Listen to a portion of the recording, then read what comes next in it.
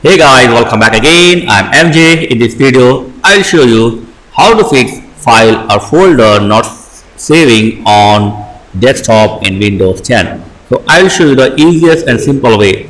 So just go to Start and here type Windows Security, open it, and now go to Virus and Threat Protection. Scroll down. Here you'll see the option Ransomware Protection.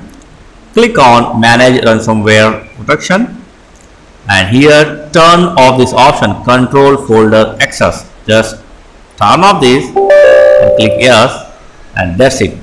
Now your problem will be solved. So thanks for watching guys. Catch you next video. Please like, share and subscribe. Thank you very much.